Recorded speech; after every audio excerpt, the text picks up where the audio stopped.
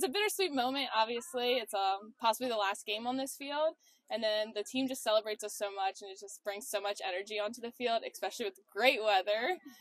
Just the energy was astronomical.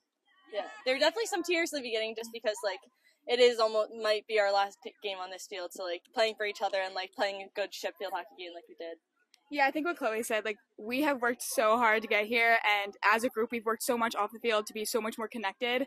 So this day was so special for not just the seniors, but for everyone because of how far we've grown off the field. Yeah, I think that's fair to say. We worked on all this week, since we had a long week, we didn't have a midweek game, working on ship field hockey, and I think that's what tempo is ship field hockey is always going to go hard and going to start and work together. Yeah, one thing we always say is keep your foot on the gas. So that's a really big thing that we work on as a group. We're always keeping our foot on the gas and never letting up, and that really showed today.